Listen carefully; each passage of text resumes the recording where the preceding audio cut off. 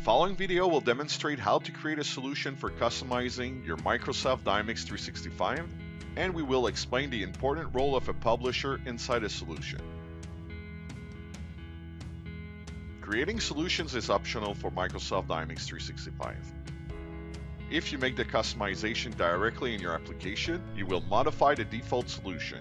It is strongly recommended that you create a solution so that you can keep track of your customizations and easily return to the default solution if there's a problem. Also, it allows you to better manage the customization you make to your Microsoft Dynamics 365. Let's go now to our Dynamics 365. First, click on Settings and select Solutions. Here you have the list of all the out-of-the-box solutions of your Microsoft Dynamics 365. To create a new solution, you simply must click on the New button and give a name that represents well your solution within the full name field. Dynamics 365 will generate a generic name for your solution, or you can modify it before saving the solution. Once the solution is saved, the name will be locked in, therefore it won't be possible for you to modify it.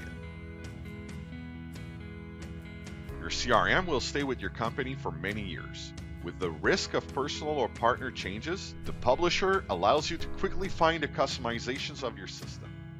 Select your company name as the publisher.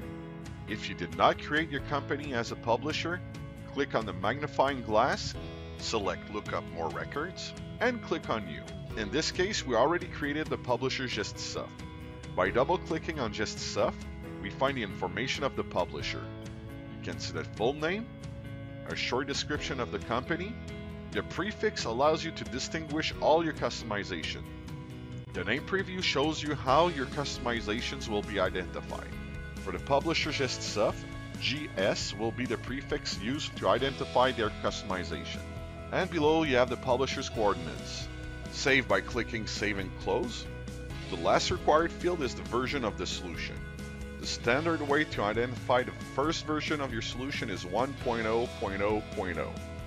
This topic will be discussed more in detail in the upcoming video, Importing and Exporting Solutions. The final step is to click on the Save and Close button, and our new solution appears in the list of solutions of Dynamics 365.